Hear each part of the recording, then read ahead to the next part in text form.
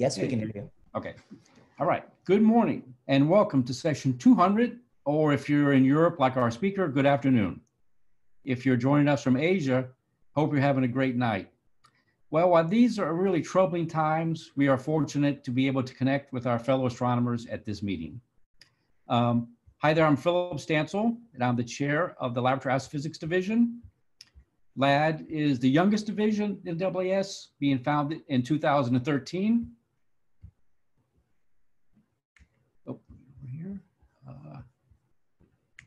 Okay. And where we go. The division is a diverse collection of physicists, chemists, surface scientists, planetary scientists, and astrophysicists, all motivated to study the fundamental processes that control the universe. Our members have connections to nearly all divisions in the AAS.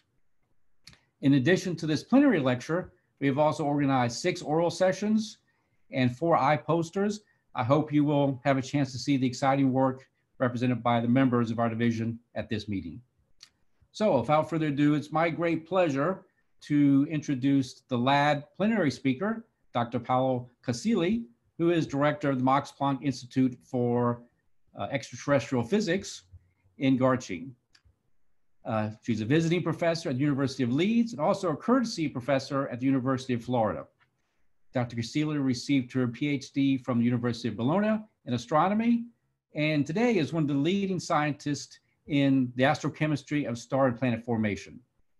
So as befitting our division, Paola's talk is titled The Crucial Interplay of Laboratory Experiments, Observations, and Theory to Unveil Our Astrochemical Origins. All right, let's welcome, please, Dr. Caselli. Thank you very much. And there's the virtual applause. I'm sure. All right, so I will now share my screen. Yes, we'll get you started. And let's get started. Great, so I assume everybody's seeing my slide now.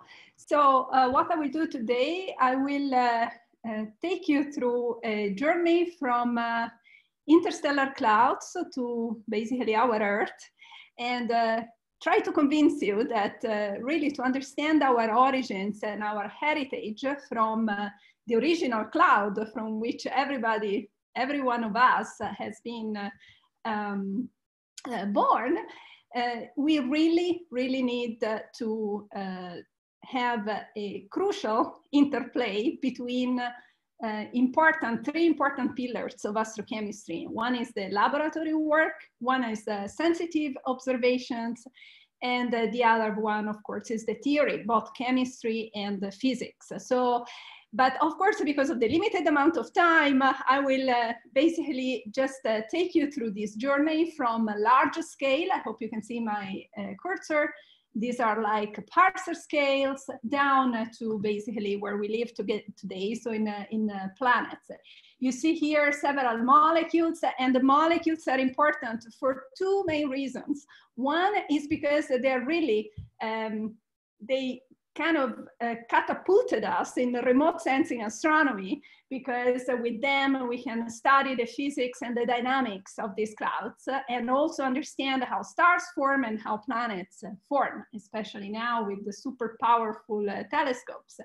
On the other hand, many of these molecules, as we will see, are actually building blocks of much larger molecules and prebiotic molecules. So they tell us, in a sense, the history of our, of living beings like ourselves. So let me start with the first table that summarizes the molecules that have been detected so far. This is actually updated through February this year. So you can see we have 218 molecules.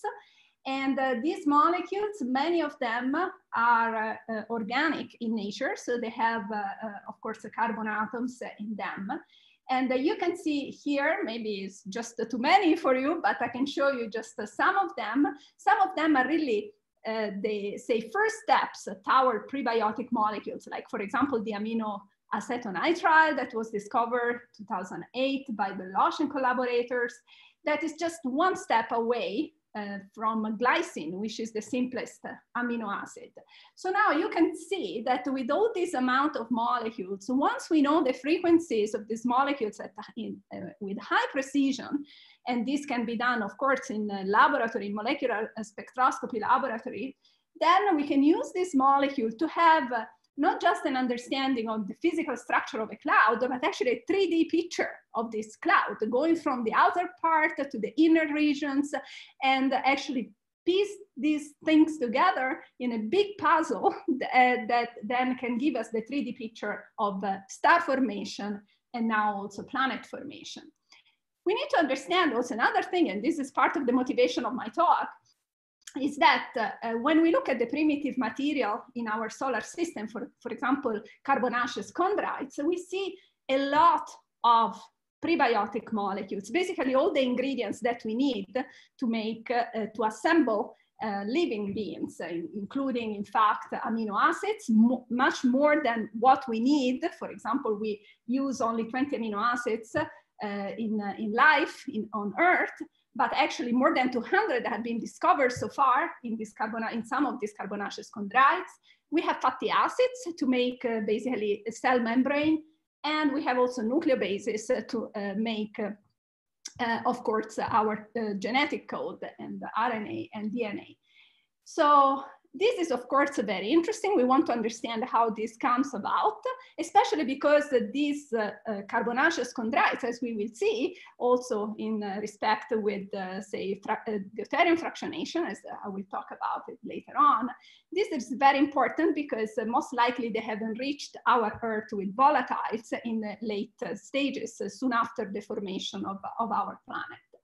So this is the outlook of my talk. So as I said, I will take you from dark clouds and prestellar cores in our galaxy, and I will show you how astrochemistry and, of course, laboratory astrochemistry and also theoretical astrochemistry is absolutely important to understand these various phases of star and planet formation. So I'll talk about diffractionation, so the fractionation of deuterium that actually helps us a lot to measure and understand what's happening in the very center of cold and very dense clouds where actually stars are going to form soon.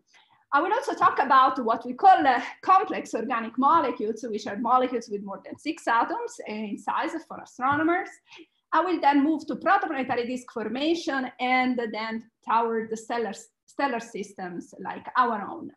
So let me start with this beautiful picture. It's an optical picture of our Milky Way. So you can see, of course, recognize very well here the dark lanes, the Milky Way, so all these stars in the background. And these dark lanes are clouds that, of course, are filled with cold gas and dust that absorb this background starlight. So as you can see, optical telescopes are not very important for the study of these clouds because they are not able to see much within these clouds. In fact, what we need molecules. And of course, we need molecules and very high precision. We need to know with high precision the frequencies that we are looking at. This is, for example, the CO120, and this is, say, the most abundant molecule in the universe after H2.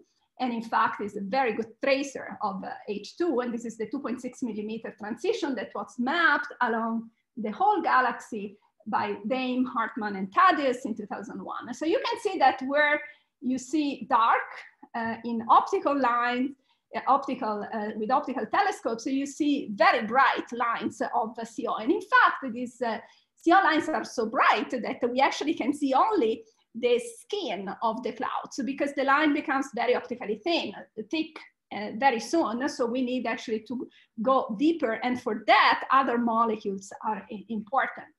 So if we want to get a piece of a dark cloud, so these are mostly giant molecular clouds in our galaxy, we can zoom in within a dark cloud. And this is, for example, a small regions that we have studied a lot. And this is the dust continuum emission at 500 micrometers as viewed by Herschel. So here, you see in this bright spot is where we see evidence of contraction motions, again, thanks to molecular lines.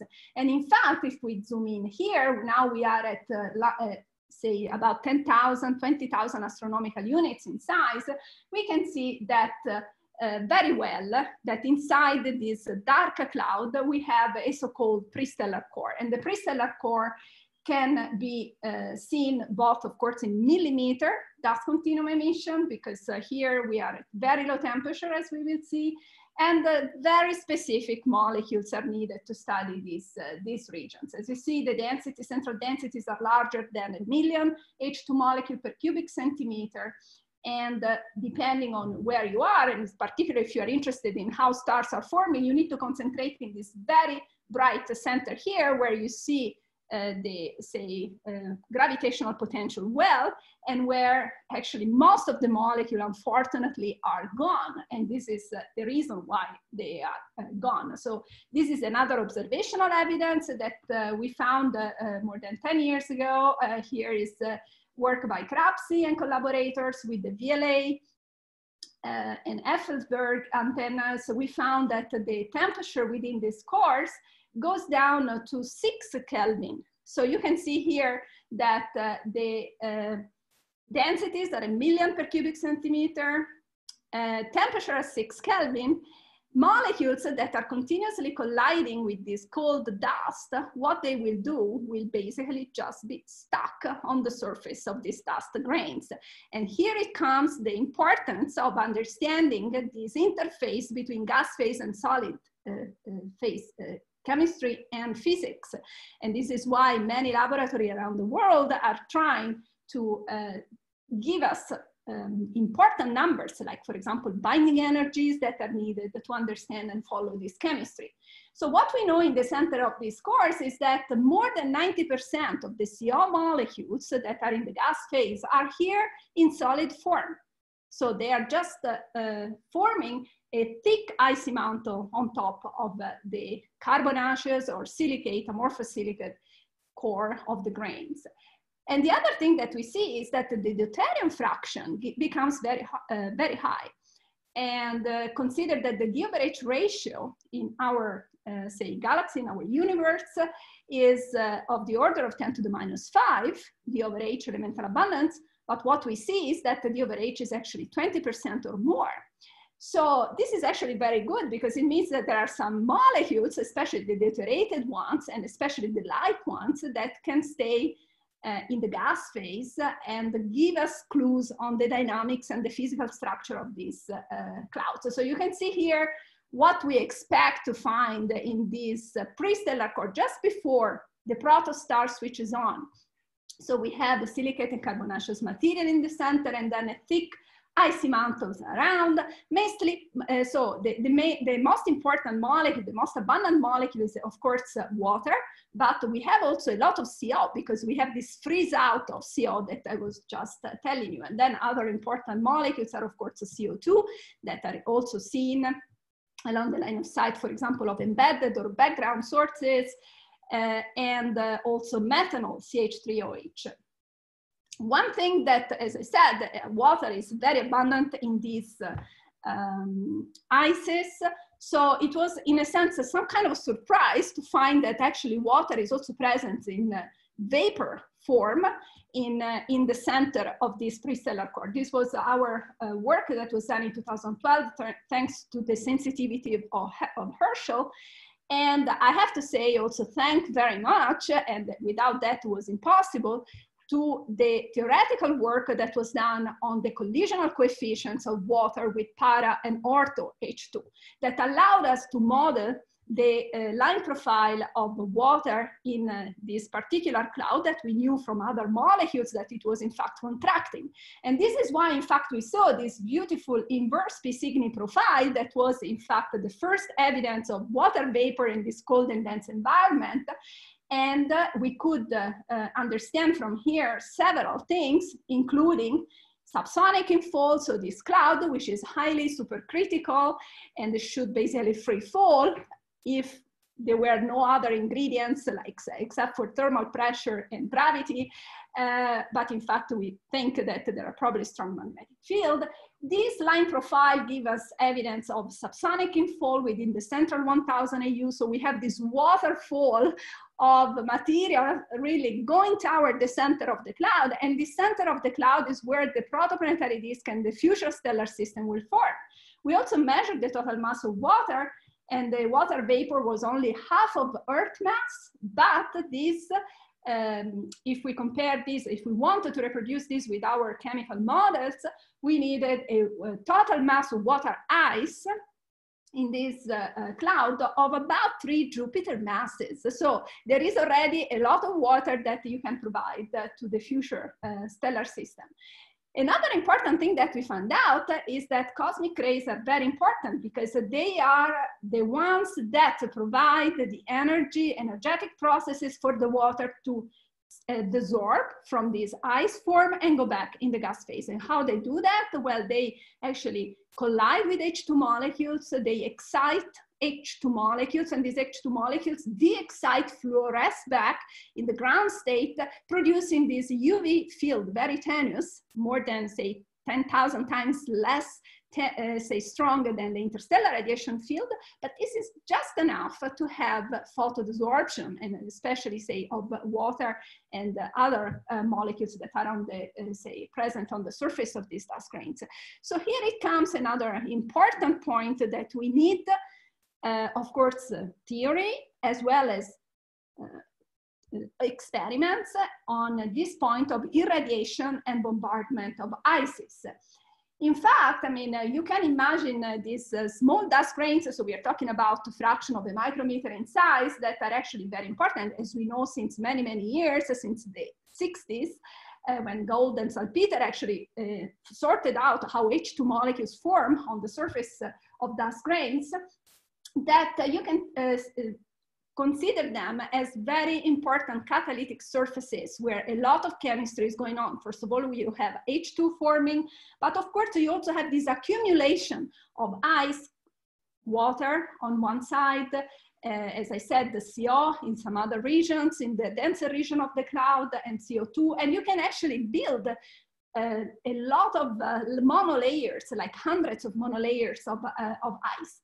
And then you have, of course, many processing going on. You can have UV photons, especially if you are in the outer part of the cloud, but you have also the UV photons produced by cosmic rays, as I just said. And all this provides energetic processes that alter the chemical composition of this ice. So what are the predictions from say the theory and from the laboratory? In fact, there are lots of experiments going on, been going on since several years, but also with new machines, we have more and more, say, experiments that help us to actually refine our theories. So, for example, here at the Max-Planck for Extraterrestrial Physics, we have a plasma physicist, Alexei Ivlev, who is working, in fact, on the penetration of these energetic particles across icy mantles and icy dust grains. This work has started in 2015, and we are now proceeding in implementing in, say, more comprehensive chemical code. So you can see that once you have a cosmic ray penetrating, you have like a hot cylinder, and within this hot cylinder, you have basically hot chemistry going on, and this is what we need from the experiment to actually refine our predictions and our, say, theories. One way, for example, that is very important, say, way that has been started by Chris Shingledecker. He was a student actually at Virginia State, Virginia University at the chemistry department with Eric Herbst, and now he's here as a Humboldt Fellow at the Max Planck. So he has been doing this very important way to try to reproduce what experiments find. For example, here, this is a track of a proton of about 100 kilo electron volt proton that is penetrating in O2 ice. This is has been done experimentally. Chris, what he has done, he has followed this trace of the proton and the production of the secondary electrons that of course are produced during the penetration of the ice, and following the chemistry in these regions where you have the secondary electrons that of course can excite or dissociate and activate the new chemistry. And what he found, for example, is that with this inclusion of energetic particles like the cosmic rays, you can produce more,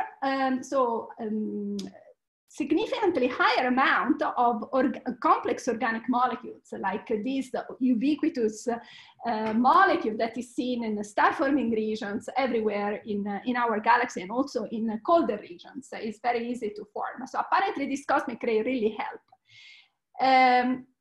If you want to see this in 3D, Chris actually gave me this beautiful 3D picture that can give you an idea of what is happening when you have like an energetic proton coming from the interstellar medium, crossing, hitting. This is the surface of your ice, and this is the core of the dust, and you can see that you have a lot of chemistry going on, because where you have these secondary electrons, you can have, for example, dissociation of water, production of radicals that become very important for a future generation of more complex molecules. More recently, what Chris has done, he has shown that actually with the inclusion, and this is something that would be nice to, in fact, prove more quantitatively with experiments, that with the inclusion of these cosmic rays in the chemistry, sulfur, which is mainly hydrogenated to H2S, can actually transform itself in allotropes. So you can form this chain of sulfurs, and with the most stable one being S8. And you can see that you can accumulate, as a function of time, a lot of S8 in ice bulk, so in the whole mantle of the dust grain.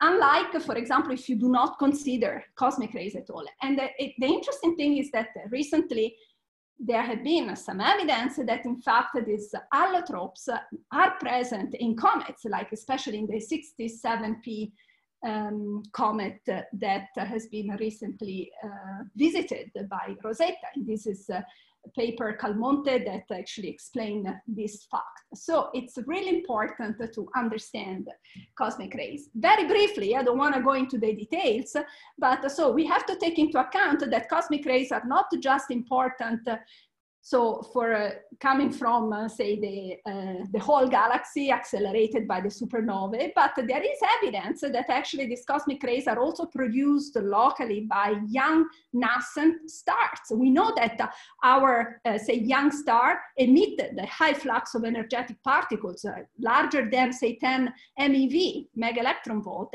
And these produce, for example, like short-lived radionuclei, like beryllium-10, that in fact is present in trace in some meteorites.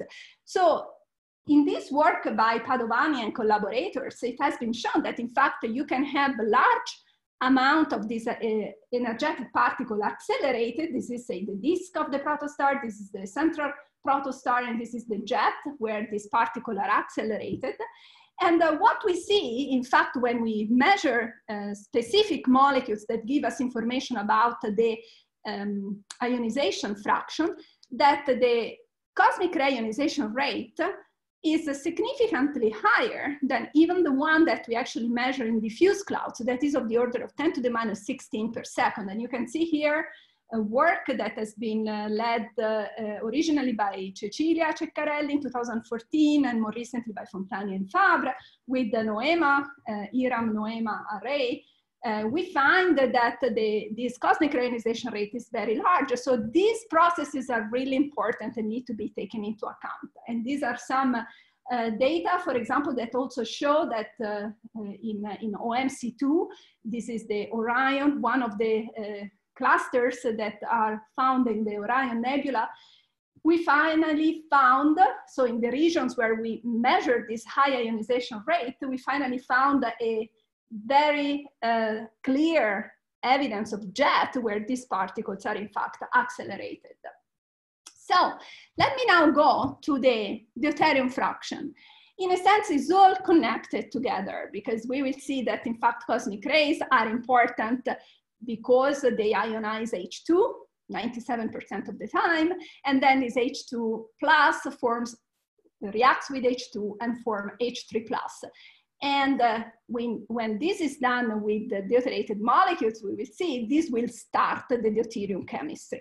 But before I start with that, that will not take very long, I just wanted to give you again some motivation, extra motivation about this. Why do we care about this deuterated molecule? Well, first of all, we care because they are very good tracers of these highly obscure dense cold regions just before stars are formed. So if we care to know the initial conditions of how stars form and also how protoplanetary disks form, we need to know these deuterated molecules.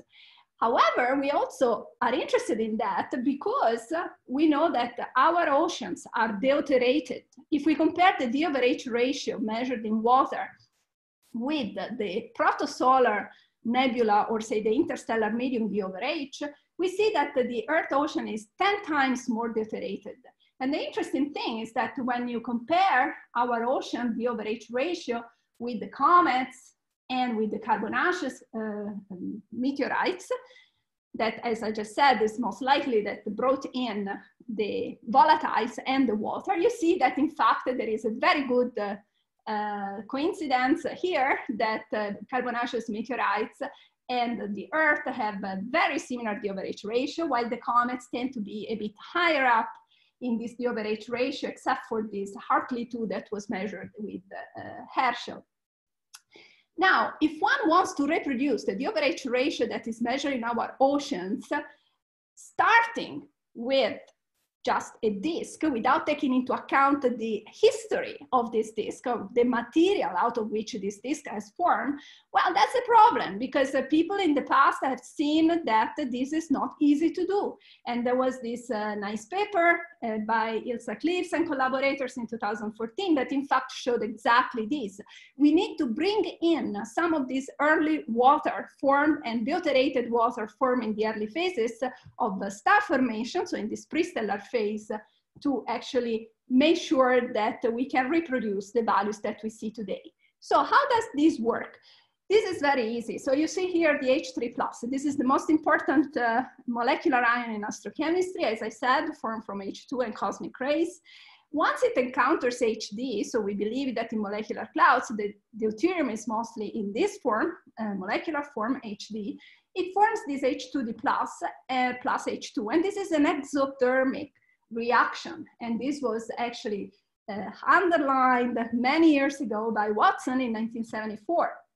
There was another paper 10 years after that from Dalgarno and Lepp and other theoretical studies showing that if for some reasons molecules like CO, oxygen, heavy neutrals that are in fact the ones that destroy H3 plus and H2D plus disappears from the gas phase, for example, because of freeze out. They didn't say about freeze out at that time because we didn't know about this concept at that time, but they say, well, could be, you know, early universe type of chemistry or some kind of low metallicity environment.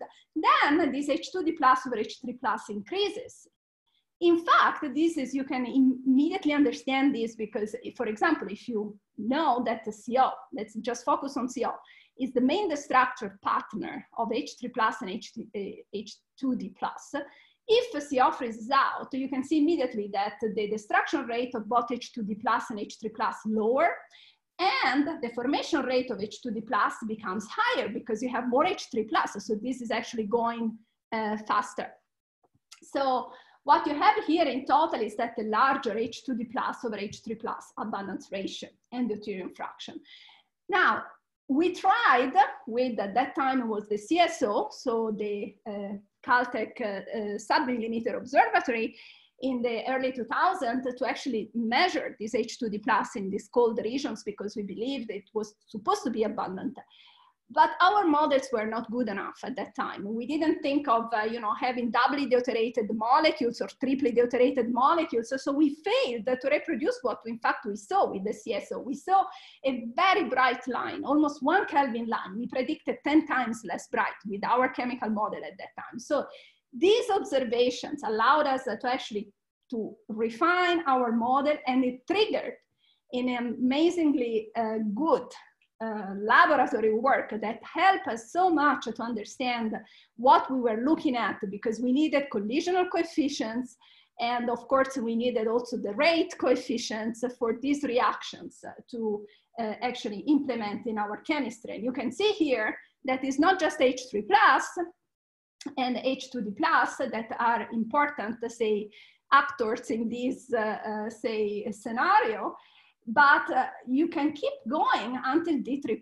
And in fact, D2H+ has been detected with APEX and also with the SOFIA. Actually, SOFIA has been very important to actually measure specific forms of these molecules, in particular the para H2D+ and the ortho D2H+ that are at very high frequency, and even with say CSO or APEX, it is very hard to find.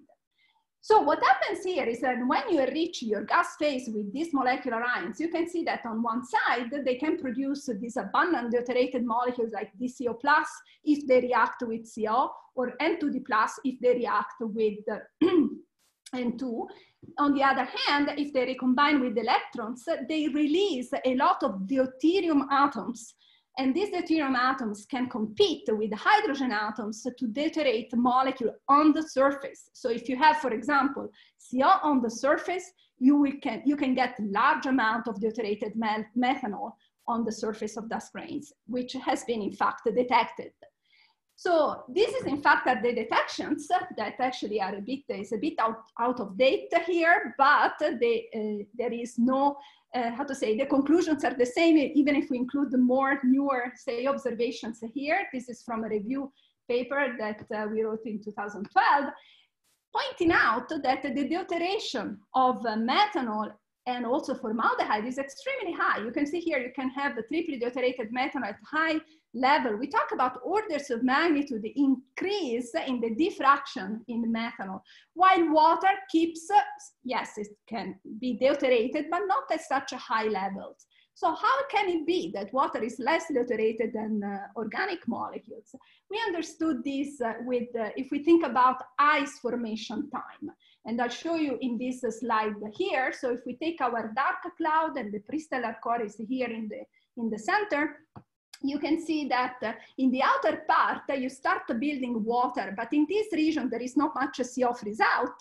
So the H2D+ over H3+ ratio is still quite low. There is not much CO freeze out. So basically, you don't have this extra deuteration a la Dalgarno and Leppe that I explained a few minutes ago. However, as you go, so water, yes, can be deuterated because the gas is cold, but not super deuterated. The super deuteration becomes active when you actually get to the point that you have this catastrophic CO freeze out. And here is when you have these very thick icy mantles, D over H start to become very large, 0.3, 0.4, and then you get large amount of deuterated methanol.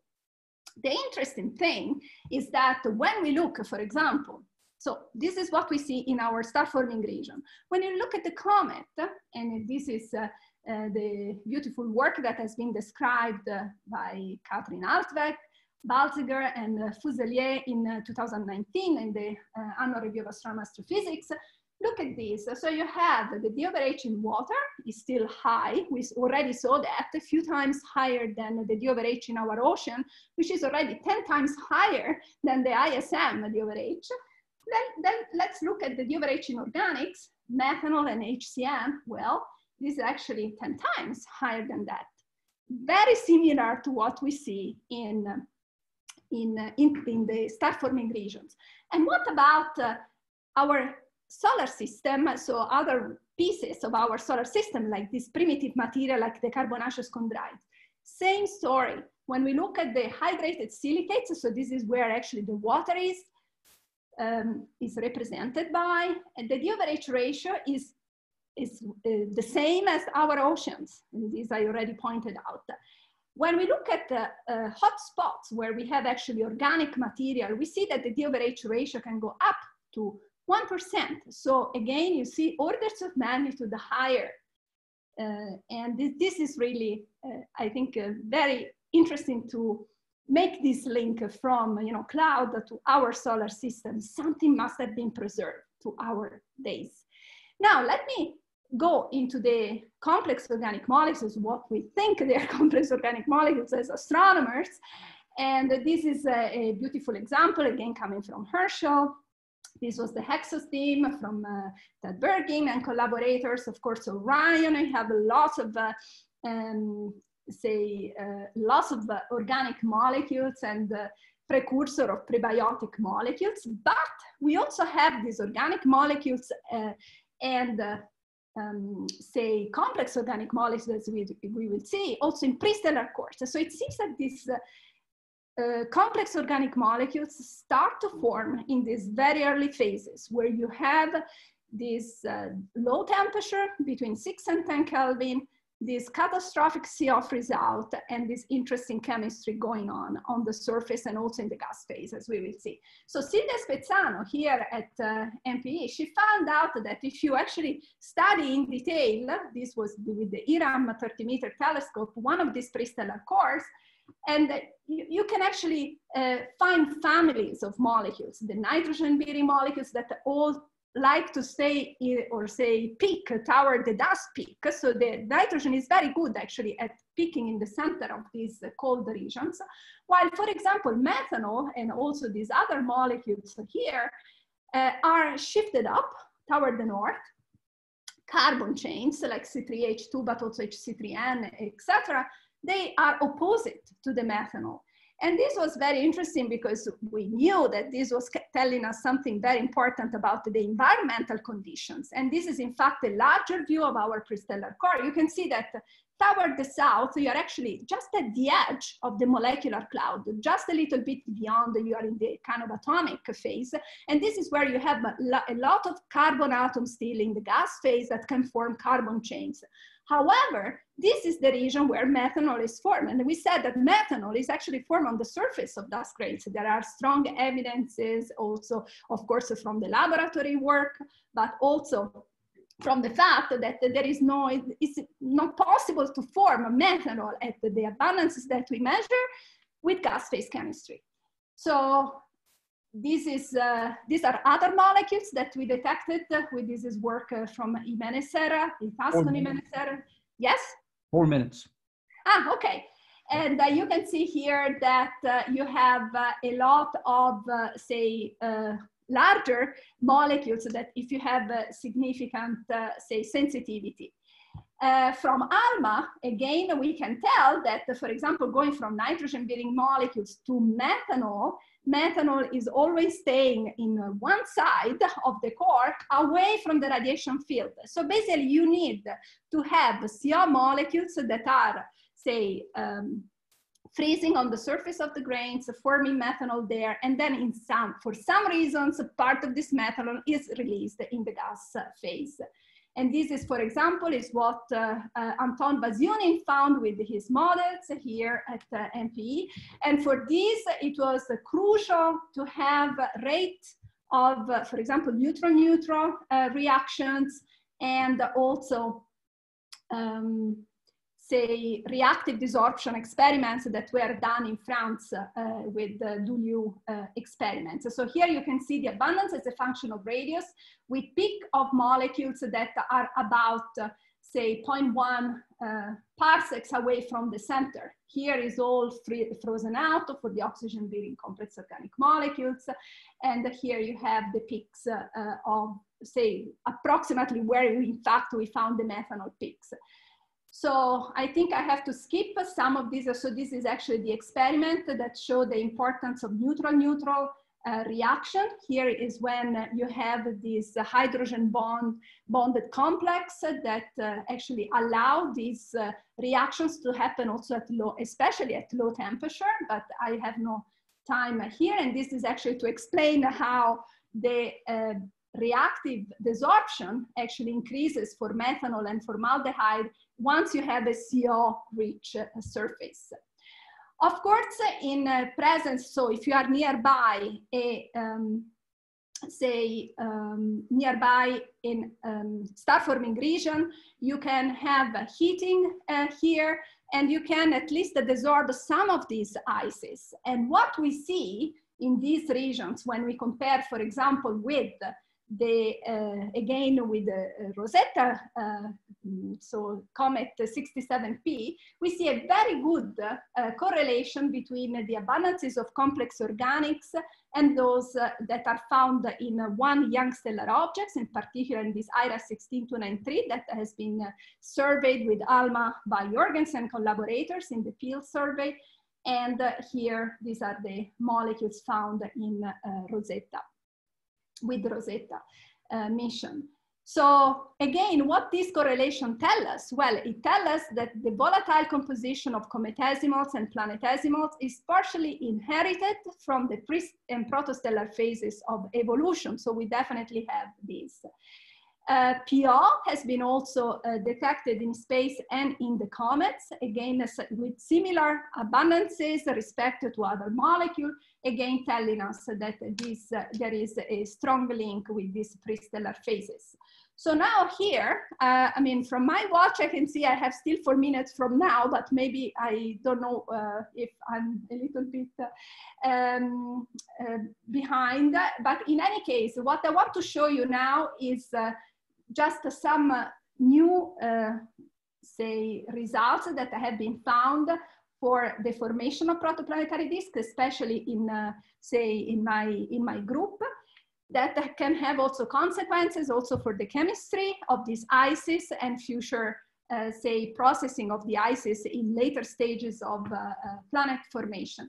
First of all, I mean, it's very important to remember that it's very hard to form disks theoretically, because you have magnetic field and you can have the so-called magnetic braking that basically make,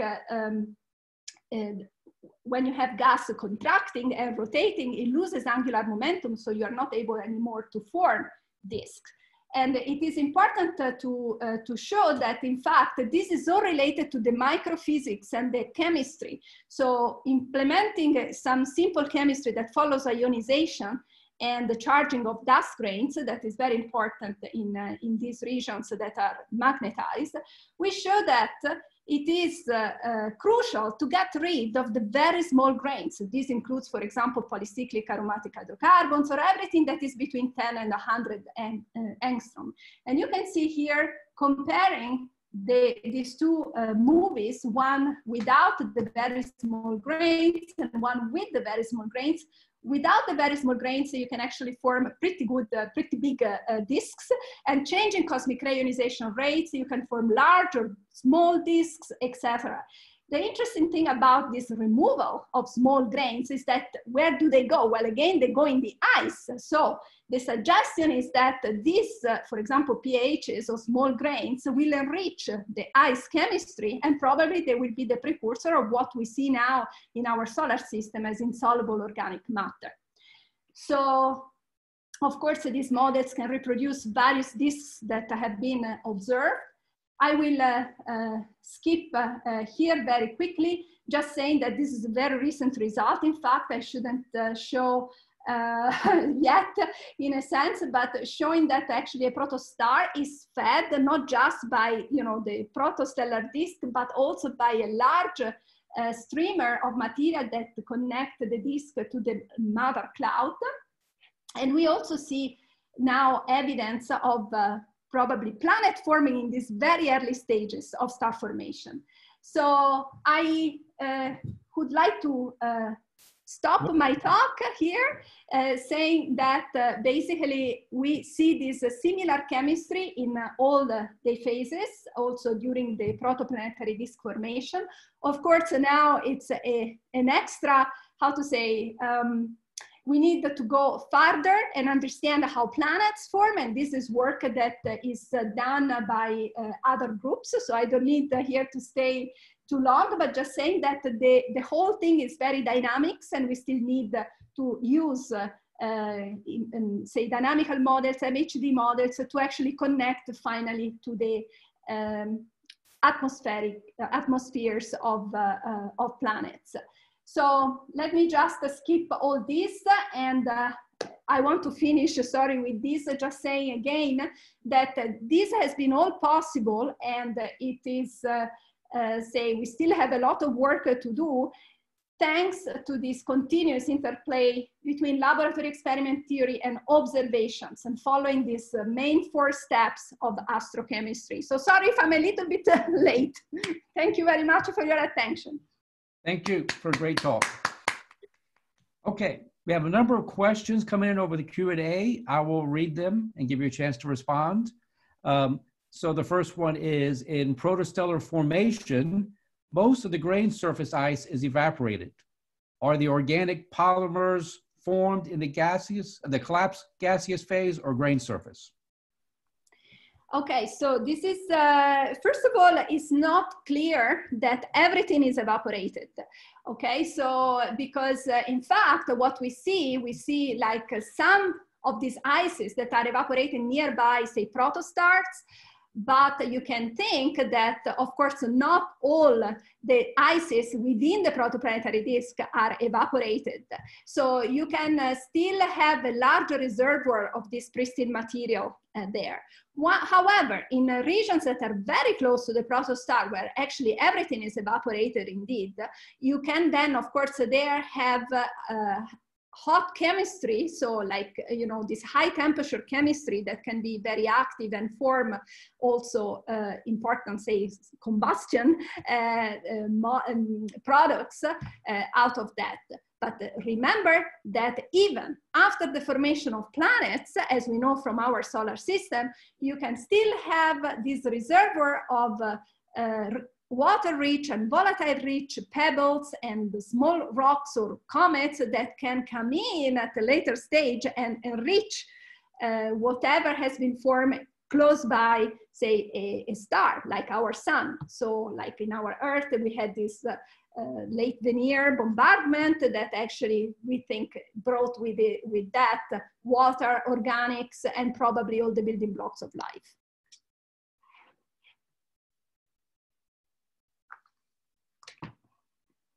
Hello? Yes, next question is from Rachel Smith. How do you assess where the material is accreting from, cloud versus disk, for a single target? This was the new work you showed at the end. Aha, okay, so here, let me see. I can try to just quickly share my screen again, because yes, I was so quick there. So here, if I go back a second to the here. So this was the, okay. So here, for example, we have a cloud scene with the NOEMA array. And here is the region that has been measured with ALMA. And we find that, so basically we follow dynamically. And so with this very high precision, say, accurate spectroscopic measurement, high velocity resolution, that this HC3N molecule that is not present in the dense region. So typically in the dense region, we don't have these carbon chains because they're all either, you know, they become CO or they are completely, say, frozen onto the surface of the grains. We see evidence that there is this material from the outer part of the cloud that is rich in HC3N down, spiraling down toward this central region.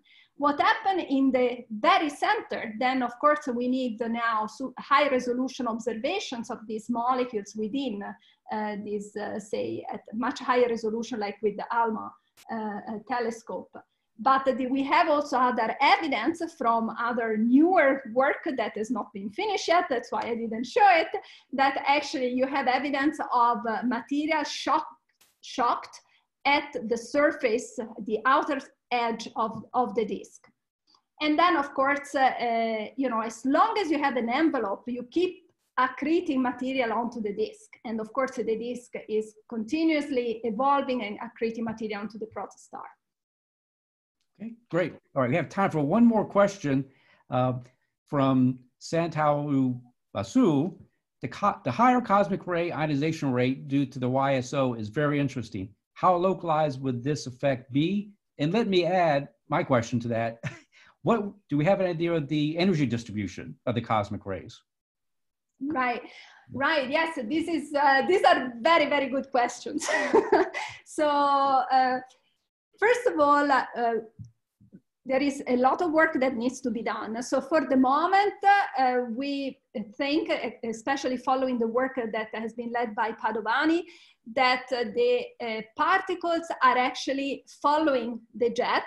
So they should be, say, localized along, say, the jet, and following, of course, the magnetic field lines. So if the jet, as we know, the jets are quite long and actually cloud scale, not just say disk scale, they can actually go at say parsec scale even. We don't have, say, evidence of that so far, but we believe that these energetic particles could actually go along the jet and actually enriching the, say, the cloud in the surrounding. From the point of view of the energy, we are talking about mainly low energy, so, you know, from MeV down, that in fact are those that are important for the chemistry, both for the ionization and also for the processes that we believe are enriching a lot of the chemistry in these ices. And for this, I have to underline again, we really need experiments, and in fact we will do this hopefully. I mean, we submitted the proposal, we will do this soon to, say, test our predictions. Okay, fantastic. Well, I think we have to end there now so we can go on to the next sessions. So let's everyone thank Paola for a fantastic talk. Thank you very much, and I will try to answer the question and answer for a few more minutes, if that's okay.